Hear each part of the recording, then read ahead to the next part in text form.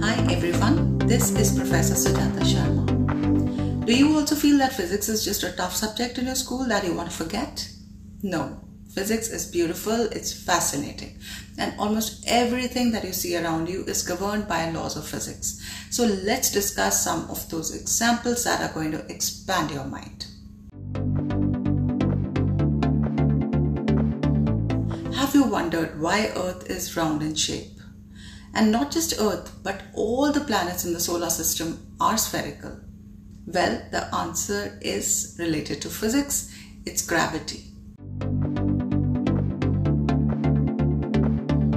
When planets are born, they start off as a swirling cloud of gas and dust.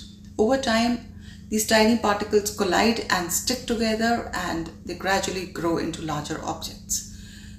As these objects continue to grow and accumulate more mass, their gravity becomes stronger. And here's the key. Gravity pulls equally from all directions, causing the planets to become rounded.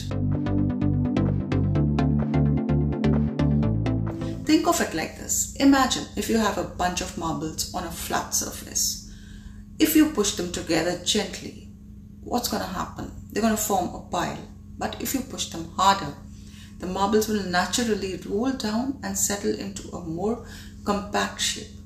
Just like how gravity shapes planets. Now let's talk about Earth, our beautiful home. Earth's gravity is so strong that it compresses all the material within it, making this planet more and more spherical. This force of gravity pulls everything towards the center, causing the Earth to be slightly flattened at the poles, that is the North and the South Pole, and bulging at the equator. And this shape is called oblate spheroid. So even if Earth isn't a perfect sphere, it's incredibly close. So there you have it.